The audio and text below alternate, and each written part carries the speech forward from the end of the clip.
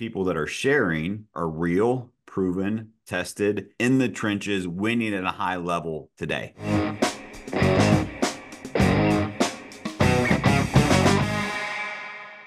Welcome back to another episode of All or Nothing in Real Estate. I'm your host, Matt Smith, the founder of All or Nothing in Real Estate. This podcast, I forgot the name there for a second.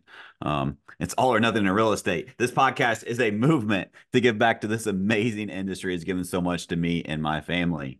And today we have an episode that is kind of going to be a brain dump. I'm joined by the wonderful Jenna Swift. Jenna, welcome. Hola. Jenna is director of operations and many, many, many other things in our organization here at Matt Smith Real Estate Group. And she was alongside me at what I am hearing, and I probably agree with, was the best event of the year, maybe the best event of all time. And so we're going to unpack that event for you if you weren't able to make it, give you our perspectives, give you our action items, our takeaways, and hopefully help you become a better agent, better leader, understand what the high performers of today's world are doing, talking about, discussing, etc. So, Jenna, how was Tahoe? Cheplak Tahoe 2024. How was that? I think it was the best one yet, personally. I feel like every time I go to one of these events, how I approach it is different. I think you just never know where it's going to go and what you're going to take away from it and what you're going to contribute to it. And this one, I feel like I approached it very, very differently. But I got so much out of it, and I hope I was able to contribute back to others as well. But there was just so many amazing speakers, so many themes that came throughout, everyone kind of in alignment again, which almost happens every event, where everyone's kind of in alignment with what they're saying. But it was phenomenal. So I want to unpack that. It's crazy how that works. So I know I've gotten to know Jon very, very well. Jon Cheplak. I consider him a great friend. He's a mentor. He's my coach, and it's just a privilege to be able to call him all those things and go to. I don't know if we've missed a Cheplak event in the last 4 years. I don't think we have. And what's crazy is I've also been. I did not speak at this one. I did host a mastermind, but I did not speak at this one. But I've been fortunate to speak at other ones, and I know how that process works. So let me take you behind the scenes really quick, because there's a reason I'm sharing this. It's a text or a call from Jon. Hey, would you like to contribute at this XYZ event? Yep. What do you want me to talk about? Whatever's relevant. I trust you. Go. Right. Sometimes there's a little guidance, but like that's the end of the conversation, because the difference is the people that are sharing are real, proven, tested, in the trenches, winning at a high level today. And I think to unpack what you said is like the alignment of all the speakers. It's not like there's a speaker committee or there's a guide to follow, or I mean, it's a very, very well ran event. So don't take that for anything other than it's Jon putting forward leaders that he trusts to lead how they see fit. And so the alignment that you saw and noticed just happens organically. And I think it's just really important to understand that, like, there's no method to that other than that alignment, and those common themes that we heard throughout are just because that's what works, because these are proven people that are winning at a high level that are sharing. Yeah. And that's the thing, is one thing that's always said is it's just different in these rooms. Like, it's just different. And it's because it's not, we all have high standards. We're high producers. We're committed people. We execute at a high level. And so those speakers, like what you're saying, it's not just some rando that put out a cool lead magnet and said, hey, I know exactly how to do everything, and they've never done anything in their lives. They're people who are proven doing it. They're in the battlefield right now, crushing it. Yep. Just a quick side note. I'm so proud of you for saying we and including yourself in that. Like, that's awesome. Because you certainly are, but you haven't always done that. So I haven't. just, yeah, really cool. And if you're not watching on YouTube, you can't see the smile on her face, but it's really big. So Thank you. kudos to you.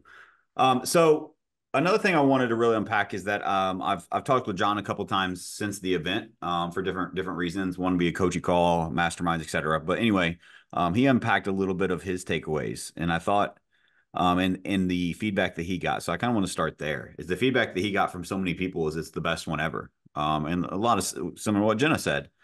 And what he shared was, and he shared this from the stage too, but it's crazy to hear that these events keep leveling up. And why and he unpacked why he thought that was, and it's because of the community, the environment, the people that went before that they saw and listened to and learned from, and they're like, how can I take that at this high contribution level and even elevate it, and then elevate it, and then elevate it. And these people, like, these are the top performers in the world giving their playbooks on something that's winning at a high level, nothing held back. And just to like the contribution level without nobody selling anything, they're just giving. And it's crazy for we were talking before this started that human psychology is weird. Right. But like, I think there's something really important to understand if you're listening to this.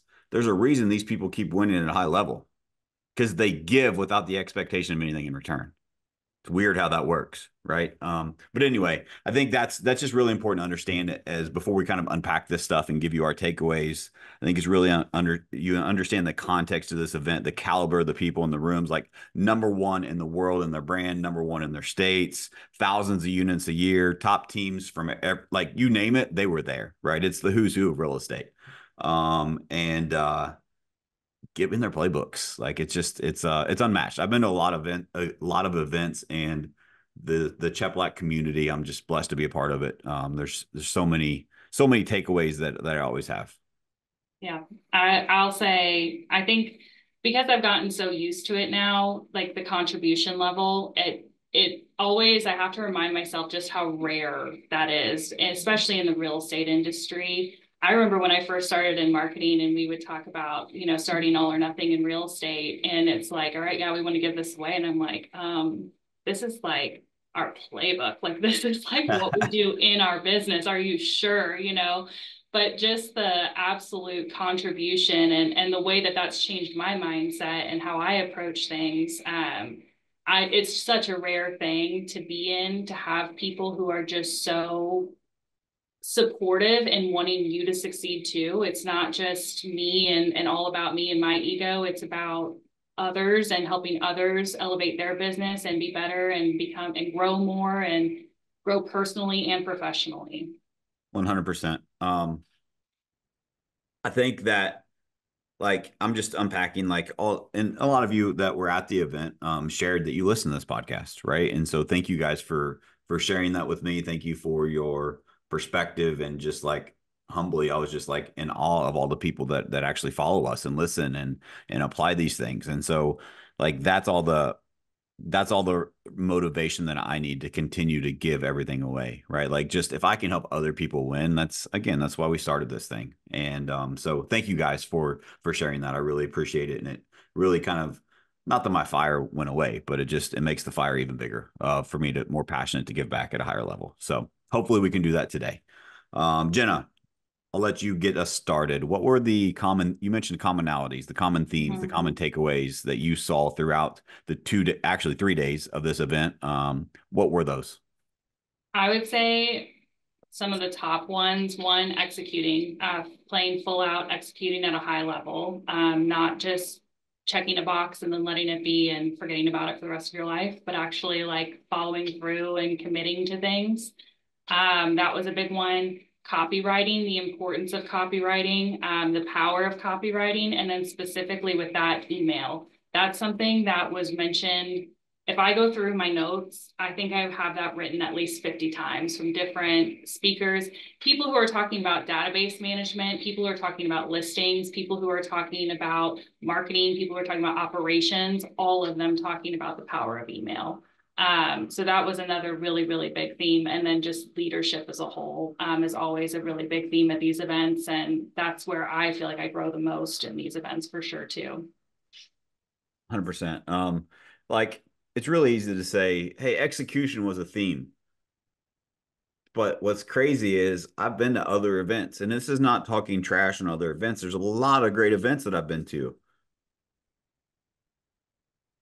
but they sometimes there's people that are trying to sell you on something, trying to give you a theory, an idea, or sell you a product or pitch you this thing or follow me because I have this thing that I can tell you you can sell real estate and you don't have to work hard or whatever, right? Like all these crazy things that we have, and some of them may work, right? But the top performers in the room and in the world that were in the room,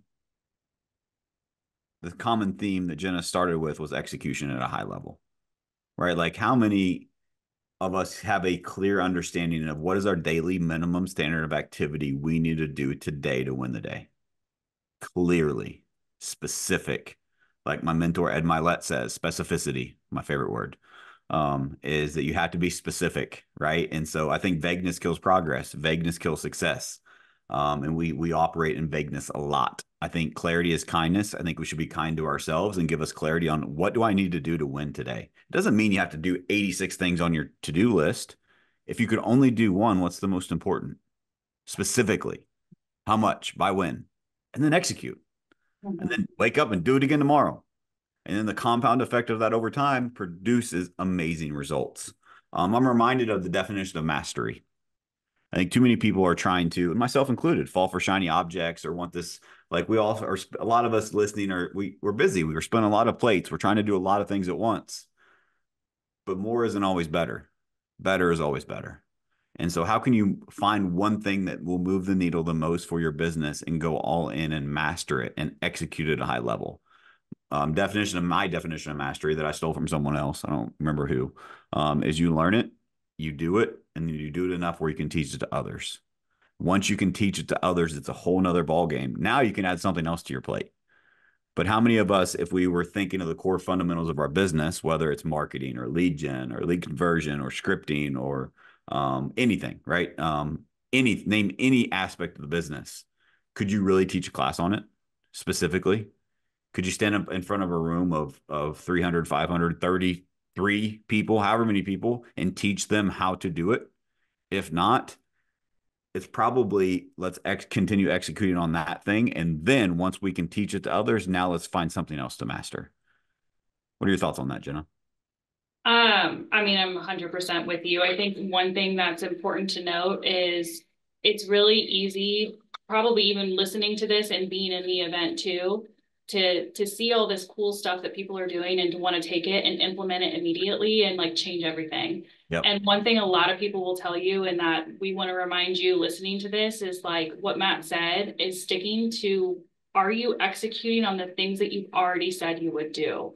You don't need to go in and overhaul and add on all these shiny objects and overcomplicate the crap out of everything. You need to just find what those basic minimum things are that you need to do to move the needle and then just commit to them and execute. If you're committing to them and you're executing fully and they're not working, then absolutely let's talk about adding new things and finding new strategies and all of that stuff. But if you're not executing to begin with, you can add on as much as you want. It's going to get you nowhere. Yeah. It's, yeah, really well said. I think that a lot of people are just, I'm going to share a quote and I'm going to risk relationship with those of you listening. And this may apply, it may not, but for most of us, I think it applies and it applies to myself. The success you're looking for is in the work you're avoiding. You can't get around the work. A lot of us will find an excuse not to do the thing we know we need to do because something else is funner or new or it's shiny or it's we think it'll we tell ourselves the excuse of, well, we can do that and we'll do this other thing later. Like find the basic fundamentals that will move the needle and just go all in on that thing and execute consistently. Once you mastered it, add another thing. Like I mean, I've got pages and pages. I got a whole notebook of notes that we're going to unpack here for you today. But if I also have ones that are priority that we're going to implement, and the rest of them are for a later discussion. Right now, there's a couple little tweaks here, a little tweak there that we're going to change, we're going to implement. But the big things, like there's like two, and like that's all we're going to implement, and we're going to master those, and then we'll do the other things if they're still a priority at that time. And so I think we try to do everything at once, and like let's talk about it in our relationships, or maybe if you're a leader listening, if we try to be everything to everyone, we end up being nothing to no one. It's the same as true in your business. If you try to do everything at once, you're not doing anything at a high level. And so, yeah, less is more. Copywriting. Yeah, that was huge. And let me tell you the type of room this was too. I know and follow a lot of these people on social media, and we're friends. And ever since that event, I've seen everybody actually take action, and their copywriting is phenomenal. And it's like it's really good to see. And it's again, it's from contribution, right? Like there's copyright out there that are a playbook on how to manage your database or how to do like that is like holy shit, that's proprietary. Nope, I'm making it public and I'm contributing to the real estate world, right? And it's just really really cool for me to see another thing, another reason success leaves clues, right? How many rooms do you go to where you don't see the action taken of the biggest takeaways? I think there's a lot to be said about that too. It's execution, right? Yeah, that was Cool. something actually in my ride home or ride to the airport with my taxi driver. It was a very interesting character, but Was he better than the ride there? um, it was better, but different. All right. um, Hey, but let's discuss your ride from the airport to Tahoe really from quickly. the airport to Tahoe was like an absolute adrenaline rush of going a gazillion miles an hour, passing people in no passing zones with an aggressive Uber driver who For asked me those of you that for a never been to review. Tahoe, there's like one road into it, and it's through mountains that's curvy that you should not pass anyone. No, And you shouldn't. You're Jenna not was in a allowed taxi. to. Jenna was in a taxi with a NASCAR driver, apparently. Yeah, pretty much. But I made it alive, so that's good. But yeah, on the way home with this, or way to the airport with my taxi driver, he had asked me, why I was in Tahoe and stuff. I'm sure expecting me to say like, "Oh, I'm here to do outdoor stuff," which I'm like, absolutely not. But I was like, "Oh, Yeah, I'm they at don't know you well yeah, enough if they're I'm asking that. indoor Barbie, absolutely not." And so I told him, I was like, "Actually, I'm here for a conference, a real estate conference." He's like, "Oh, that's cool. How was it?" And I was like, "Honestly, it was amazing." And I was like, "Here's the thing that's so cool about this event. I've been to a lot of different events, and people really just go to get away from their family or whatever, and they want to go drink and party, and it's their excuse to just like dissociate from the world." But I'm like, but this group of people, that's not who they are. Like, Yep. we are in it, we're learning, we're contributing. When we leave the room, we're learning, we're contributing, we're plugged in. We're not here to get drunk and be stupid. We're here to really take things back because all of us have a united mission to give back to others, whether it's in our industry, in the areas that we serve as team leaders, as operations, whatever title we are, that's our unified mission. Hmm. And I'm like, it's just such an impactful event because of that. I love that. And that reminds me of something that I wanted to chat about earlier and I got distracted. But so that event, that room, that community, I believe, and I've learned this from this room, is that leadership is a mirror, meaning that part of your job as a leader is to help model and demonstrate the behaviors you expect or desire. And what is really cool about that room, and it shows the character of someone like Jon Cheplak, is the community that he's built and attracted are people of that caliber in a space where that's not normal, right? And like I think all of us, first and foremost, if you're listening to this, a reminder to you that everyone is a leader to someone in their life. There are people that look up to you. There are people that are following you. You don't need a title. You don't need a team. You don't need any of that to be a leader. You are a leader. So if you put your leader hat on and realize that one of the things that Jenna unpacked that makes that environment different because of the leader facilitating that environment, it's implied accountability. If people show up there and and I don't mean this in a derogatory way because like there's great people that do this, right? Sometimes people need to unplug. But I will just tell you, those people don't come back to the second event usually, right?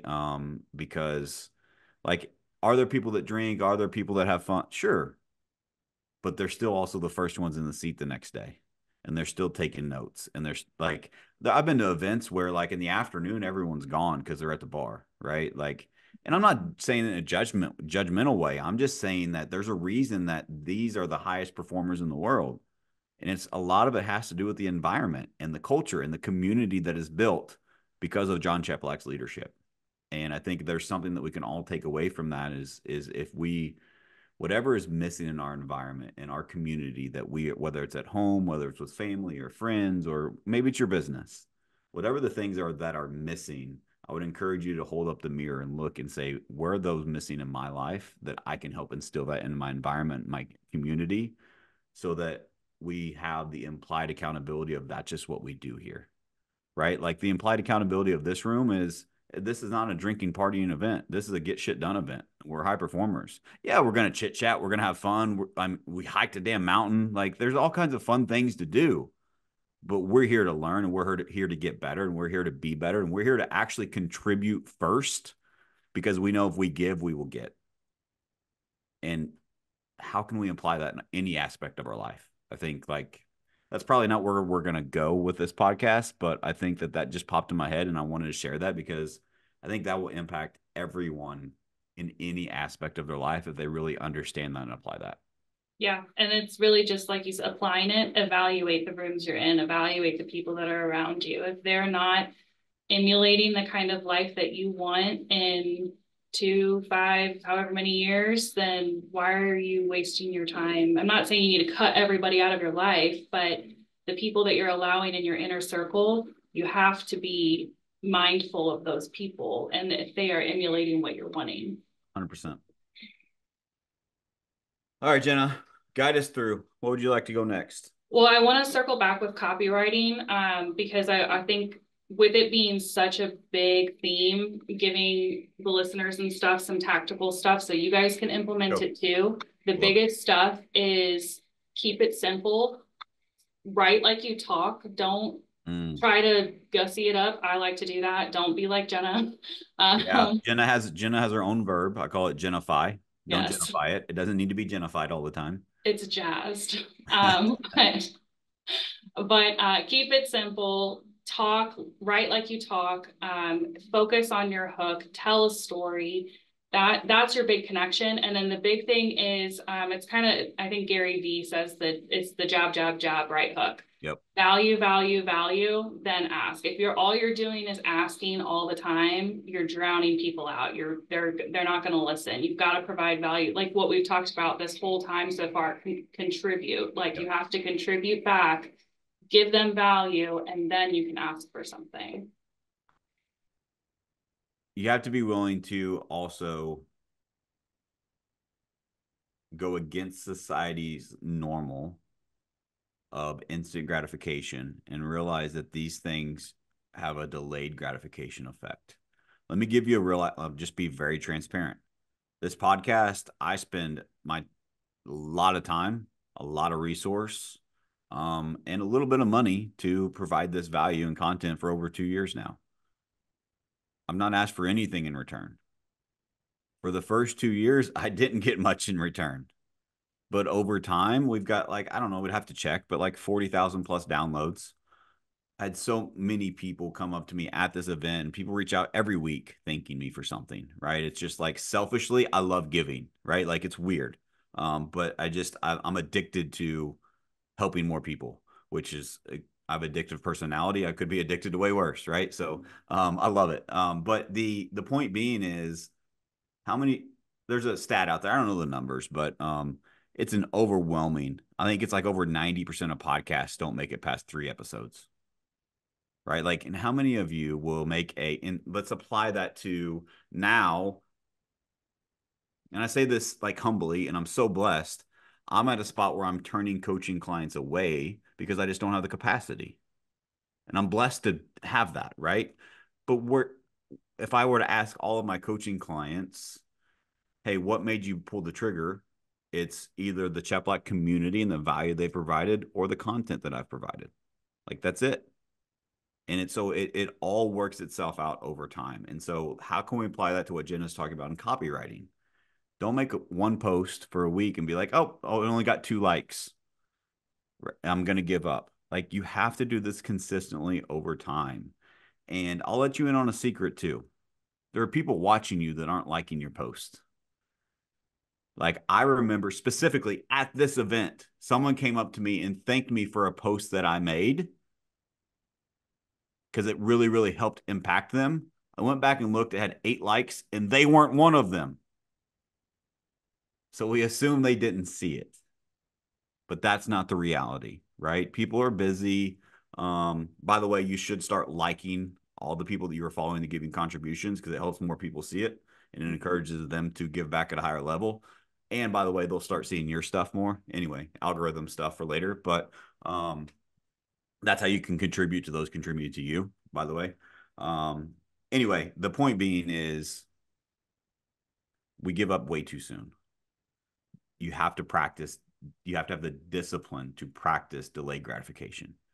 And let's be honest, if you're doing a podcast, if you're doing a post to get likes, to get people to buy something, it's probably not going to work anyway. Don't get me wrong, I'm in a for-profit business and I'm a capitalist. I want you all to, I think everyone should have more money.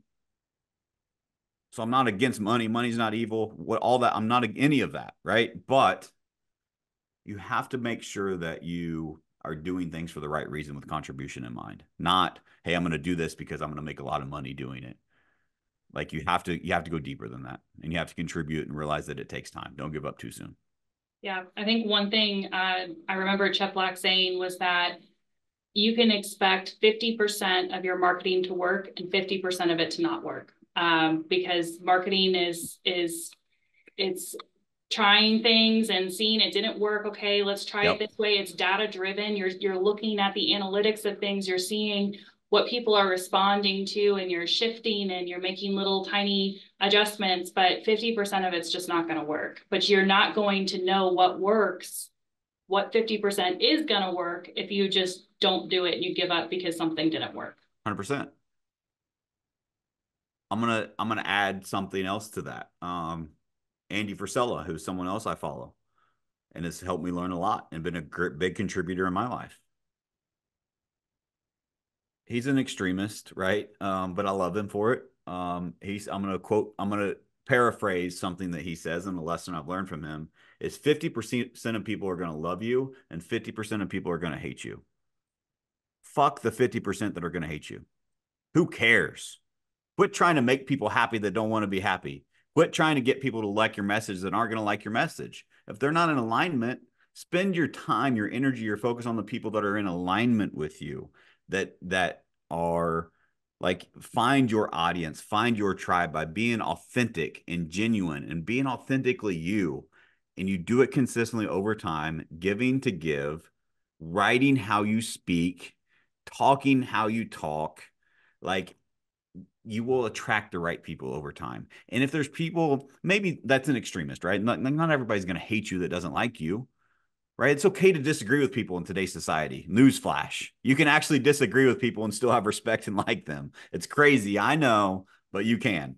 Um, anyway, the point being is like you quit trying to make everyone like you. Like they're not going to, and that's okay. You're not for everyone. I'm not for everyone. That's fine. But the people that do follow my message and that do align with it, I want to do everything in my power to give them as much value as I possibly can. And I think if you just think with that mindset, it will really, really have an impact on your influence in whatever leadership capacity or lesson or value or whatever it is that you're working through. Because copyright can help you sell more real estate, can help you get more listings, can help you get more buyers, can help you get more recruits, can help you get more coaching clients, can help your business grow, can help your social media grow, you name it. Copywriting can do all of that. Email can do all of that. But you have to give to give. One of the things that Jenna said, you have to write like you talk. I'm going to give you a pro tip for those of you that are struggling with that. There's all kinds of technology out there now. So come up with like bullet points or a topic or something that you want to write to your audience about. And if you struggle writing, pick up your phone, either do a voice memo or probably do a video would be best. Do a video and then transcribe the video. Now you have two pieces of content from the same thing. You have a video talking about the thing, and then you want to write like you want to write like you speak. Transcribe the video with AI that will transcribe exactly what you said, make adjustments in grammar, etc. but that's how you talk. Now write that way. So if you're struggling with like writer's block or writer's cramp, over time it'll get better and your writing will help your videos improve. And so you can play off of each other there. But if you're struggling to get started, just talk and then take the things that you said and turn them into writing. Absolutely. Cool. Let's get to some tactical stuff. Aye, aye, Captain. I'll let you lead us. Well, I'm looking at your stuff. I know database is a big thing that you had takeaways for who owns it, the execution of it. There was so much tactical stuff in database. Yeah, first and foremost, if you don't have a database, you need one. Second, literally, I was on a call. I'm going to call him out. I love him to death. One of the guys that's taught me so much about the database, I was on a call with him this morning, Travis Halverson, he's our DCM with, what is their company called? Digital Maverick. Yeah, Mm-hmm. Digital Maverick. Also Easy Home Search. Shout out to those guys. They're phenomenal. Yeah. But that's one of the people that spoke on database management. I took a lot of notes, and it's something I'm really passionate about because I believe if you treat your database like it's a huge asset, it will become one. And he said, he asked me, he said, because he was at this event. It was so funny, Jenna. And we were on our weekly call going through our database. He said, dude, have you seen my copy lately? He was asking for feedback, right? I'm like, dude, it's killer. Great job. Keep it up. I'm like, how are your emails going? And he was like, deer in the headlights. He's like, I don't have a database to email, dude. And I hammered him. I'm like, man, how many people have booked a discovery call with you that are not signed up? He's like, a lot. And then the light bulb went off. He's like, Mm-hmm. damn it, that's an excuse. I'm like, there you go, man. Right. So we all have to. What if we built a database strategically? No matter what space you're in, the people that raise their hand, the people that are curious, the people that are just nosy, build a database strategically with them, provide them value over time. And then they go from curious to considering. Let me give you a marketing perspective. I got this from Jon Cheplak. At any given time, 95% of people in the curiosity stage. They don't make decisions when they're curious. But you need to get, if you spoke to your audience like they were all curious, a lot more of them will be considering using you. Only 5% of your audience at any given time is in the consideration phase, meaning they're in the decision-making phase. We try to talk to people that are in the decision-making phase way too much. That's 5% of your audience. Talk to the 95 and watch your business explode. Sorry, I don't know where we were going with that. That just story Mm-hmm. came up that I wanted to share. And That was Travis, I funny. love you, but I hope that helps you crush emo, bro. That was awesome. Yeah, and I think this is a very specific plug for database, but Ryan Young spoke, How and killer he, was his presentation? holy crap. You know, there's every event, there's someone that speaks that I'm like, you are so smart. Like, I can't even, you are so smart. Ryan was one of those people this time where I was like, holy crap, you're smart. Like, but yeah, his presentation was phenomenal. Absolutely phenomenal. For those of you who don't know, Ryan Young is he runs the Young team in Ohio. I He's the think number so. one large team by Real Trends in Ohio.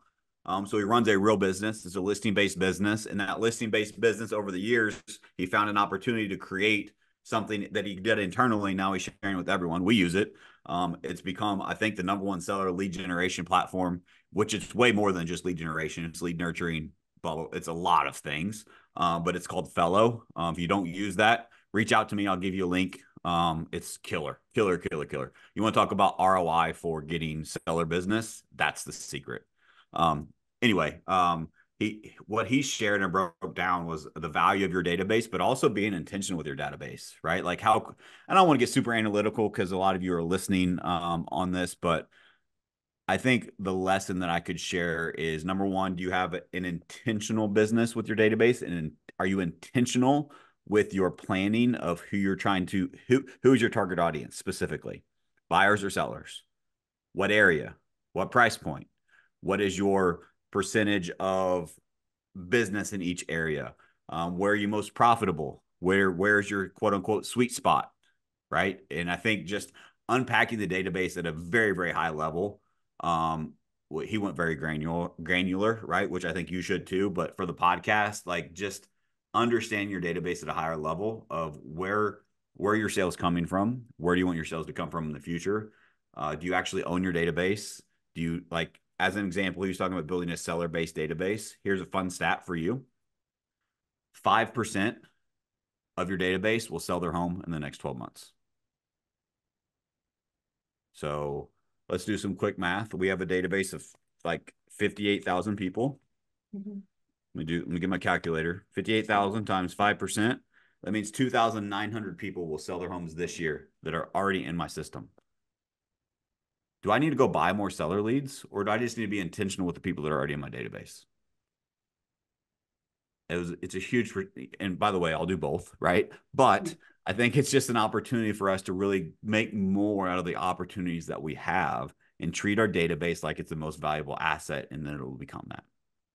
Yeah, I mean, you look at the teams who have completely cut lead spend, that are number one teams. How Yeah. do they continue that? They work their database the way that it's been intended to. And if you're listening to this and you're like, okay, I hear all this, but where the heck do I start with database? Like I'm confused. Honestly, you just start with curiosity. That's where all of this starts. Is I wonder like what my demographic is of how many people are buying at this price range and what is my ROI on this and where's this lead source? How is it being handled? Like the more questions you're asking and digging, the more you'll find those gaps and be able to fill them. But you just have to be curious Yeah. first. You have to be curious, but also let's go back to the takeaways from this event. Like the database, you can go down rabbit holes, and trust me, I've been, and I still go. If you don't see Jenna's face, she's like, "Oh, me too." And so there's all kinds of rabbit holes that you can go down. But let's start with let's. I'm going to give you guys a playbook. If I were you and you've not done this yet, where should you start? And I'm going to make this up on the fly because we're going to do this alongside you. But as I'm brain dumping out loud on a podcast, how's that for real? I think I've step got my notes. I think step one is let's look at a closing report for the last 12 months. Where did those closings come from? Go source them. Where did they come from specifically? Then source what area are they in? Then source what price point, were they a buyer or seller? And kind of look over the last 12 months of your business without being intentional, because I'm assuming like most of you are like me and you're not at Ryan's genius level of being super intentional. Let's source where we actually are getting business currently. Let's start there. Again, what lead sources, what is the what area, what price point, buyer or seller, what is maybe the commission rate? If you're a team leader, what is the profit on the buyer or seller side? What is return on investment for those leads that are converting at the highest level? And you'll probably have leads in there that you don't really know. It's hard to source. Yes, I get it. It's hard to source. Here's how I run my business. How did it get in my world? And we don't change the source. How did it get in my database? So it was in my database from Google Pay Per Click, and then it came through Zillow. Google Pay Per Click gets the check mark in our business. There may be people way smarter than me that say, "Hey, that's wrong. You should do it this way." Cool, you're right. I'm not arguing with you. That's just how I am doing it, because I want to know, how did they get in front of my world, right? If we do the recent activity thing, we're always switching sources, and we don't know if the emails, whatever, right? And so that's just how I choose to run it as a simplified version. So once you source that, pick out your top three lead sources. Let's say you closed 100 houses, and let's say 25 of them were from XYZ lead source. Go see how much you spent on XYZ lead source. Go see in the zip code you're spending. Go see your ROI on that. And do you need to reinvest more into that moving forward for your growth plan? Or maybe you're having a lot of closings, but it's the cost per lead's too high, right? Like, let's start there and analyze. And what I think you will find is that you are seeing, as you break this down, because what I would do is, let's say those 25 people, I'm going to pull up their follow-up boss and I'm going to look at their lead activity. And I'm going to see that they came at Google Pay-Per-Click, but they also registered in Realtor.com. They registered in Zillow. So I paid for that lead 3 times. I'm also probably going to see that they've opened 8 of my last 12 emails. Right. So like my brand recognition helped with all of that, which is cool. So it's impossible to source everything to just one thing. So I'm going to take note of all of that because there's an art to it, not just science. But back to the science of it. Now, once you understand and you know that data, I think it's really important, and what Fellow has really helped us with in Ryan Young's master class that he shared from the stage in Tahoe. Are you being intentional with your database, because your database has a lot of homeowners? Do you know who the homeowners are? And are you sending proper messaging to those homeowners? Are you treating those homeowners like their leads? Because one of the things I preach all the time to all of my agents is every homeowner is eventually a seller. So how can we provide them value over time whenever they're ready to sell, that we're the obvious first choice? Right. And so there's so many ways that you can do that. But I think just being intentional with your database and unpacking, if you can't build a plan moving forward if you don't know how you got where you're at. And I think that's step one.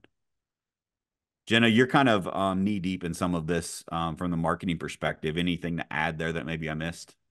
Honestly, I think that's pretty much a master class in and of itself. And what I'm going to do too, unless if Matt says, Jenna, shut up, don't do that, is I've got notes of all that. I'm going to make a lead magnet. So you guys listening have a one sheeter of everything Matt just went over. You can reference it, implement it in your business. And that way you don't have to listen to this 8,000 times to remember all of it. So we'll get you a one Love sheeter. it. Absolutely. Let's give it. I love it. Great stuff. All right, some other stuff database. Moving on. We're limited for time here. We could do like the whole year of podcasts on this event. That's how No. good it was. Um, but I think really quickly on database. Number one, who owns it? Who owns your database? Who is the owner? Well, this person does this and that person does that, and we just assume this. Nope, one owner. I learned in EOS 2 = 0.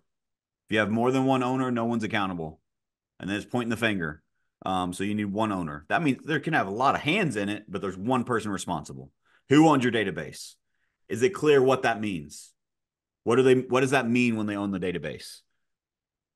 Are there reports they run monthly? Is there responsibilities around lead checks or lead sweeps or average contact attempts or follow-ups based upon who's in the agent's database? In our world, we run a money time pond. Do we have accountability around what that process looks like? And if you do this, this happens. You have all those workflows to treat your database like it's the most valuable asset in your business. Because if you do, it will become that. And you need a clear owner of that. Second, this was very interesting. I think everyone can learn from this. So this is from Digital Maverick. Travis Halverson shared this from stage. They are in over 80 of the top databases in the world every single day, helping them with conversion, with ISA, database conversion management, all kinds of like smart list, all this stuff. They're genius. That's what they do. Okay. And what he said is that across all those 80 databases, there's one consistent theme. The average touch per lead to closing is 26. That's the average. How many of us get a lead that come in and they're ready to go buy today, and we go show them property and now they're under contract? That's less than 26. Probably a lot of them. So that also means the opposite is also true, that there's a lot of them that take 50 plus touches to close. And so I think it's just a reminder, especially in today's world, you don't need more leads. You need to call less leads more. The quality of the lead is determined by the follow-up and the skill set of the agent that has it, period. And I say this with all the respect in the world. If you give me a lead and you give an agent that doesn't follow up, doesn't know scripting, doesn't have skill, the same lead, you do that 100 times, I'm going to out convert them 10x plus. It's the same lead. And you probably would do the same. Right. And so I say that to give you a different perspective of we're chasing more leads or better leads. And that's not the answer. It's you need to convert leads better. That's the name of the game. And that's what owning your database really helps you with. And Another thing, oh, go ahead. Okay, it's just like, and this is kind of the alignment that I was talking about, but it's just like what we said with copywriting. You can't give up too soon. If you are following up, and that's where I think a lot of people struggle. You follow up once, twice, 5 times, and they say no each time. And you just are like, well, this sucks. Never mind. I'm done. Like you've given up way too soon at that point. So Well, that's like part of that let's get in the alignment. head of the consumer. What's going on in today's society? This isn't a follow-up podcast, but this is important. I want you guys to have value from this. And if you're an agent that gets stuck here, I get it. I am an agent. I have a real estate license. I prospected alongside my team yesterday and I'm doing call night with them tonight. I get it. I'm in the trenches with you. But the difference between you and I is I understand at an in-depth level, it is my job to follow up with them. It is not their job to follow up with me. If selling real estate was as easy as I pick up the phone and they say, I'm ready to go look at houses, we wouldn't, I wouldn't have a podcast because everyone would sell real estate, right? Like it's just, that's not the game. That is not how this business works. And like, here's an analogy. I think shoe stores still exist here and every now and then. I buy all mine online, but I think they still exist. And so back in the day, I remember my mom used to take me shopping for high school every year, back to school shopping. And I got a new pair of shoes every year. When we walked in the shoe store, I can still smell it, right? The leather when you walk in, smell of a shoe store. Mm-hmm. So when you walk in the shoe store and the doorbell, the ding ding, you walk in. What do they say every time when you walk in, Jenna? How can I help you? And Will they without find without anything? fail, they say, "How can I help you?" "Oh, I'm just looking." Guys, I walked in a shoe store knowing I was going to buy a new pair of shoes, exactly what size I am, exactly what brand I need. I know exactly what I'm there for. And I tell them I'm just looking. These leads are in your shoe store. They raised your hand. And so if you realize that and you can just adjust your mindset and you can provide value, you can give and build depth of relationship, build rapport, build trust, and deposit into that person, then you can ask for a withdrawal. And I think it's so important that we just realize that analogy with if we want to convert leads at a higher level, like that's the secret. What is your average? And I'll tell you something else. Here's another thing. This wasn't at the event, but it's the same topic. We had a call with someone else that is kind of the script queen or conversion queen of the same company. Absolutely blew me away. Phenomenal, by the way. Shout out to Nikki. You're amazing. But she said that there's one commonality in these 80 databases, 80 plus that they manage. Of the top agent on all of those teams have one thing in common. Their average contact attempt per lead is higher than everyone else. Success leaves clues. Quit trying to call more leads and speed and spread. You need less leads. You need to understand their motivation. You need to build depth of relationship and help guide and lead them through the process. That's how you sell real estate. If you don't make that adjustment, you're going to struggle in this market. All right. We're all over the place today. I think this is my show, right? I'm not following. Jenna built a framework and everything. And I'm like, oh, I'm way Well, off here. actually, I was going to say, I actually think that this is the perfect transition to the other big thing. I think both of you or both of us got out of this event, which is like leadership to agent relationships and Yeah. agent accountability. And the reason why it's such a great transition, the way you're speaking about, how we are to nurture leads, that depth of Oh, good. relationship, following up with them, having that engagement with them, like it mirrors perfectly to leadership to agents and how we need to be interacting with our agents too. Really, really good. Funny enough, I had a coaching call this morning with a brand new coaching client that hired me at that event. And he's just really struggling personally. And he's frustrated with his agents and they're not doing this and they're not doing that. And we had a really, really personal conversation, went depth, and helped him afterwards. Like he was just down in the dumps afterwards. He was smiling and he was just full of energy. He's like, we got a plan. Let's go execute. Which is why he's successful. But what we unpacked is leadership's a mirror. And so what Jenna just said is everything that I just shared about following up with buyers and sellers. If you are a leader listening, all of those same things apply because your agents are your buyers and sellers. And so one of the things that I had as an aha, because in Tahoe, I actually I am an outdoors person.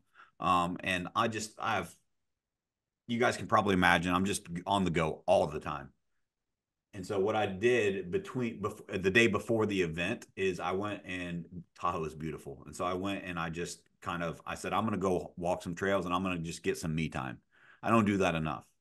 And so what I did, usually I have a podcast going or an audio book and I'm just learning. And I said, I'm not bringing any of that. And I'm just going to be with myself, which for someone like me is really, really scary. Just to be with myself because my thoughts are scary. But what I did was over time, like just being in nature, I just really unpacked like, what do I need to do? Where's the next step for me? What do I need to actually, what am I looking for from this event to go back and apply? And it was really simple. The aha that I had, and again, there's a big, long thought process to this, many, many miles of hiking, but it's really, really simple. The answer I came up with is I've been coaching and preaching to my agents for 18 months now. You have to build depth of relationship. That's what wins. But I've gotten away from that as a leader. And I'm focusing on the process and I'm focused on their numbers and their KPIs and their scripts and it was just a reminder to me as a leader is that I need to practice what I preach and they are my clients. And so what am I doing to build depth of relationship with them? What is my quote unquote average contact attempt per agent? How often am I communicating with them proactively on a human to human level, not just a coaching conversation? And there's a lot that I can unpack there. But I think it's really, really important that it's a lesson that we can all take away from that is that there are people that, again, everyone is a leader to someone. And how are we leading them? What are we doing to build better relationships with people? Because we're in the relationship business. Jenna, what are your thoughts? No, I think you said it beautifully. I want to add so much to it, but I feel like it's such an important lesson and it's such an important takeaway that I would hate to drown any of that out, because it's truly so important, that depth of relationship. I think there's times, and we were running a business, like you want to be profitable, like Matt said, like you want to make money, like that's part of running a business. And so it's easy to get caught up in numbers and in analytics and in KPIs and performance and to get frustrated by those things sometimes too. It's easy to fall into that. Yep. But the key is lifting your head up every now and then, looking in the mirror. Are you having empathy for your agents? There's one thing, Mia did an amazing job. I think she's also with Digital Maverick. I'm pretty sure. She's with Reside. Okay, Reside. She's the Sorry. trainer with Reside. Yeah. Gotcha. But she did a phenomenal job. One thing she said is she chooses to believe that everyone is doing the best they can Mm. at that moment in every interaction she has. That doesn't mean she doesn't uphold standards. That doesn't mean that there's no accountability, but she believes that they're doing the best that they can. And I think that's such a great reflection for us as leaders when we are interacting and So we're good. frustrated. Do we believe the best about the person in front of us? I remember I wrote that down. I circled it, and I showed you my notes because we were sitting next to each other at the event, and like we had the same aha there because I'll just be transparent. I'm guilty. Like I don't always do that. I say that, hey, I don't. There's no judgment, but sometimes I judge. I'm not perfect. I'm human, and it was just a reminder for me of stop fucking judging people. And if you're gonna judge them at like I'm gonna give them the benefit of the doubt that they're doing the best they can with what they have right now, right? Like not everybody can give 100% every day, and everybody's 100% on today looks different than it may look tomorrow. Yeah, it just yes, you got to manage a business. Yes, you got to be smart. Yes, you got to be profitable. All those things. But it was a great reminder to me that I built this company. Chose to be a leader, and I'm privileged and honored to be a leader because I want to have a positive impact in other people's lives. And I can't do that if I don't build relationships. You can't do that shit through a spreadsheet, right? You can't do that through a profit and loss statement. You can't do that through how well did you call your leads last week. You have to do that through relationships. And so I'm going to requote it, at least how I heard it from I think it was Mia that said it is at any given time, I choose to believe that everybody's doing the best they can with what they have currently. Like we never know what someone's going through. And so instead of saying, oh, I wish Jenna would do more, instead change that and be like, I'm going to give Jenna the benefit of the doubt. And I think I believe wholeheartedly she's doing the best she can with what she has right now. Right. And if you just adjust that as a leader, it'll change everything. That was like one of the big ahas that I had at that event that I'm like, that's a game changer for me. It was just the right message at the right time. Yeah. Um, I'm looking through notes, and I have the most notes off of one speaker. Jenna, you want to guess who that was? I'm gonna say either Ben Kinney or Brandon Brittingham. They were close, but Ben Kinney Yeah. um, has the uh, has the lead. So Ben Kinney, for those of you who don't know, I don't know how many businesses he has, but his businesses are, last I heard, I may be misquoting this, but it's close. His businesses are evaluated over $1 billion with a B. And I never met the guy until this event. I never heard him speak until this event. I've just heard of him. And so he runs Place. He has Brivity, the CRM, Land Voice, I think, and some other things. I think he just bought Livian. Anyway, he's a leader, thought leader in the space, and has been for many, many, many years. Um, and I got pages and pages of notes that I could share, but I think there's one thing, a couple things I'm going to share. I'm just going to go through my notes quickly. And what he shared is a reminder for me, because I'm in a small town and I have those limiting beliefs like everyone else does. And we're at 20% market share in our marketplace, been number one, 7, 8 years in a row. I have people all the time, Matt, when's enough? My own teammates, right? And like they say it with love, because like I push really, really hard because I want people to be the best that they can be. And he said one of his secrets to, I don't remember the question, but here's my notes that I wrote word for word. If you care about your people, it is selfish of you to stay small. Grow big enough so that it allows the people you care about to live their dreams inside of your world. That's powerful, right? Really, really powerful. Let's see. Jenna, I would love for you to unpack the I believe you role play that he did. Yeah, that was huge. Yeah, one thing he had said is when you're speaking with someone and they're like, "Yeah, I wanna do this. I'm gonna try to do this." You respond with, "Are you gonna try? Or are you gonna do you want to? Or are you gonna promise me that you're gonna do it?" And if they say, "Yes, I promise you, I'm gonna do it," and you say, "Okay, I believe you. Let me know when you get it done. I believe you." He said, so I'm gonna re-say that again, right? And I want you guys to listen to my tonality, my pacing, because I think that's an important part of this that leaders overlook. Again, to Jon Cheplak's credit, tiny hinges swing big doors. And so if you're a leader listening, this is crucial.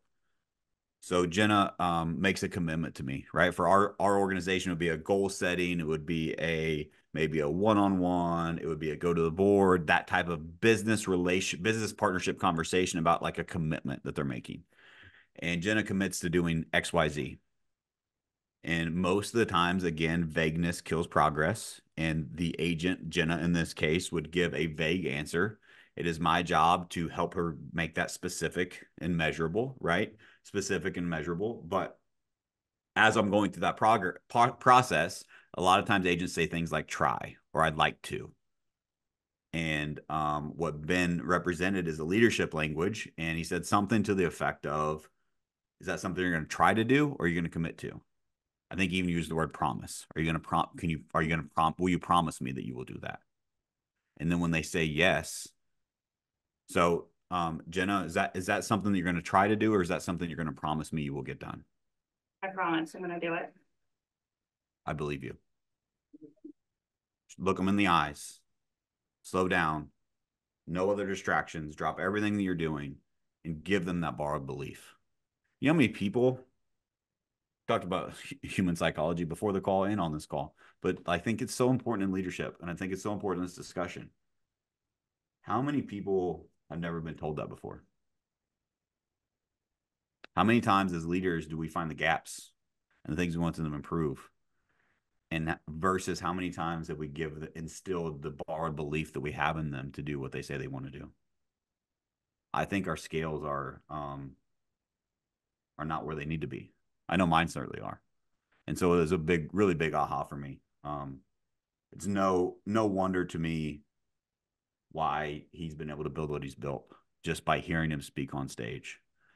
The way that he thought through those things, the way that he answered them, and just the leadership skills that he has developed, like was really, really something to model and emulate. I want to say, and again, I've got 6 pages of notes just on his talk was like 30 minutes, right? And it was a Q&A from him between him and Jon. It was really, really good. But he told a story around Braveheart. First and foremost, Jon Cheplak has never watched the movie Braveheart. Um, fun fact. But But what he said was like, and he told, he's a great storyteller, by the way, which a lot of great leaders are, which is something I'm working on as well. But he said, and I'll make this shorter, right? But he told a story around which leader would you follow, right? And he told it like he referenced the movie Braveheart. He's like, and so you got this side over here that's got you're working for the king or whoever, and the king's sitting way back in the back, and he's held up by people who are holding him on his shoulder and his big throne, and he's sitting back eating grapes, drinking wine, saying, "You go do this, archers go." Right? Like it's in the movie, right? We've all seen it. And or would you rather would you follow the leader that is the front of the line? He's wearing a kilt, which is weird, but he's the front of the line. He's got his face painted blue. And he's like, all right, guys, on three, go with me. I'm leading the charge. And he's the first one to run. Which leader would you rather follow? Which leader do you think is going to have a bigger impact on people's lives? No matter what the odds are. I think it's really important that we unpack and see which type of leader we are. I think we're all guilty at times sitting back eating grapes. So go get some blue face paint. Go make some shit happen. All right, cool. What else, Jenna? There's so much. I got so I many know. notes. The only other big Brandon Brittingham did an amazing job. I got a lot of stuff out of him. Honestly, one big takeaway I had out of all this, and this is kind of vulnerable. Um, it's something I think maybe others could relate to, but I know I get to a place where Brandon Brittingham said procrastination is a form of depression. Mm, And I get to a place where maybe I'm overwhelmed, I'm down, life is hard, things are happening, and I procrastinate. But not only do I procrastinate, I also recluse. And that's something that I identified by like about myself in this event is how much I recluse when that happens. And then when I'm in this recluse state and in this procrastinating state, I get frustrated and I say, I feel so lonely. Why don't I have like, I need more support? Where's like my team and all of this stuff? Like, maybe not like quite like that, but I feel really lonely and I feel really isolated. But meanwhile, I've got 24 unread text messages right now. I have 33 missed calls. I have all sorts of things that are available to me through this Cheplak community that I have not optimized. I have chats that I don't respond to right away, emails I don't get to. And all of that to say that just it really helped me see, okay, I need to take ownership of my life and I need to take more ownership of my circumstances and quit living like in this victim kind of mindset that I didn't even really realize I was in, take ownership and pursue the opportunities that are in front of me because the life vests are there. Like yeah, there are so many life vests in front of me, and I'm just choosing in my procrastination is depression to just ignore all of them and wallow. really good.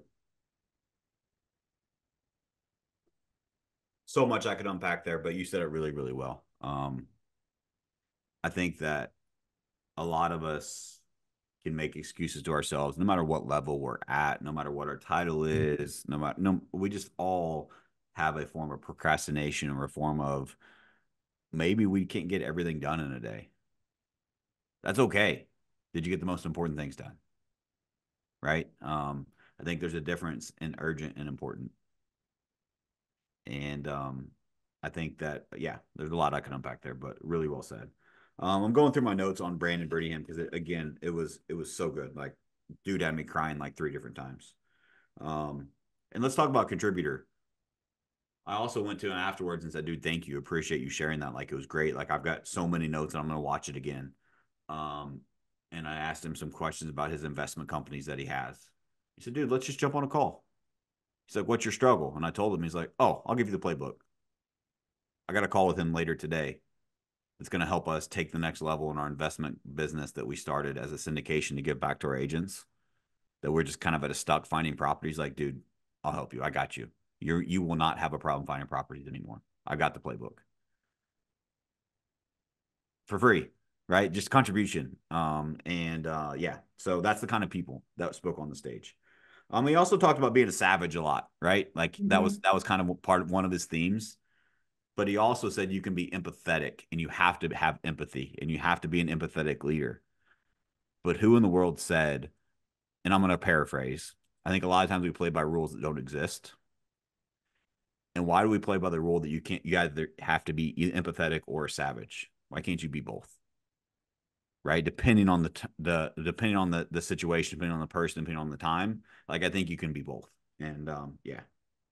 He also talked about planting seeds of belief with people. It's not what you say, it's what they experience. So again, the I believe you. Jenna, any takeaways there that you had?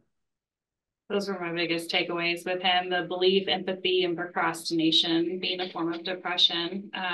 Empathy is just one of those things that I mean, we heard over and over and over again of the importance of empathy. It's something that we hear also in every coaching call that we have with Jon Cheplak, if that also shares the importance of empathy in today's climate. But empathy has been such a big theme.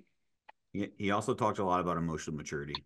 Mm-hmm. That's more like agents need it too. Emotional intelligence, emotional maturity. Agents, the more that you focus on those, the more business you will have. Promise you. That's a huge needle mover, but especially for leaders as well. And I think understanding those things and being at a higher level than those that you were leading in those categories, because you need to have such a depth of understanding so you can meet them where they are in their journey of that. I think is a huge takeaway that I had from that. There's so much. This was something that struck me personally. And he was talking about his grandpa, right? But I just referenced it to my life, and he was talking about the lessons that he learned from his grandpa, and the lessons that he learned that instilled into him values and principles and things that allowed him to accomplish and become the person that he is today. And I wrote down literally. He talked about he used the word inheritance, and so many people equate that to money. He's like, but I inherited so much more than that from my grandpa. As a matter of fact, I didn't inherit a dime, but what I inherited from him was so much more impactful and valuable. And so my question I wrote to myself is, what are my kids going to inherit from me? Not money, but what? Like what specifically? And I made myself a to do. Write this out like in a vision board. What do I want my kids to inherit from me? Um, I think that was really big. Give people their flowers while they're alive. That's something I struggle with. I think that's so important to give people their flowers, meaning tell them the great things that they have done, that they who they are, all the like just find reasons to because we if you're in a business ownership, a high performer, I think it comes natural. And I used to say this is a gift that I have. I don't think it's a gift. I think it's just what I focus on. Um, at least that's the language I'm telling myself. So hopefully I change. Is that like the gaps and the things that people can do to improve? And I'm never gonna not help people grow and improve. But also, what if I spent more time, energy, intent, and focus on finding people understand their superpowers, finding people understand what they do really, really well. I just don't think we spend enough time doing that. And that's something I'm going to focus on. So give people their flowers while they're alive. So much good stuff. Jenna, what else? How would you like to close this out? There's so many things we covered in here. And if you are feeling anything like how we feel at these events, it can be overwhelming. And just going back to the beginning, execute and pick like a couple things and implement them. Pick a couple things and go all in.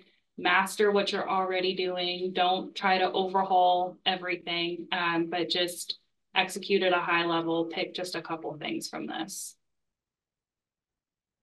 Yeah. I hope this resonated with you guys. If there's any questions you have, don't hesitate to reach out. I'm here to help.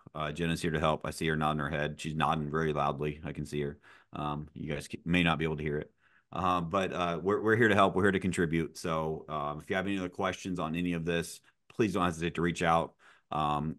Jenna, can we email out that lead magnet if they're on Absolutely. our Yeah. email list? Yeah. So we'll email that out. If you would like a copy, shoot me a message and we'll get it to you. We'll try to attempt to maybe put the lead magnet so they can download it in the show notes. Is Yeah. that It'll be okay? in the show notes. Okay, we'll do that as well. Um, and guys, this didn't go where I thought it would, which is great because I love where it went. But I hope you guys got value from this. This is our way of contributing to you. Um, just one last thing. I love the people that were at this event and the people that reach out to me sharing what their takeaways were, what their ahas were, what they maybe wanted more of, maybe even something they didn't like. All of that feedback is much appreciated. Um, I go at this blind week by week and think that I'm doing what you guys want to hear, but I want to hear from you. Good, bad, indifferent. Let me know your thoughts. Let me know your perspective. Like I think I had 3 different topics that people asked for me to break down on this podcast at the event. It's super helpful because I want to give you guys what you want to learn, right? And I don't have all the answers, but I know people that do, and so maybe I can have them as a guest, right? And so this podcast is contribution based. So let me know how I can contribute to you, how you can contribute to us if we gave you value. Share this with a friend. This podcast is growing. I love the growth. I love to see it. So share this with a friend that you think it will help, and we'll see you guys next time. Thank you, Jenna. Thank you.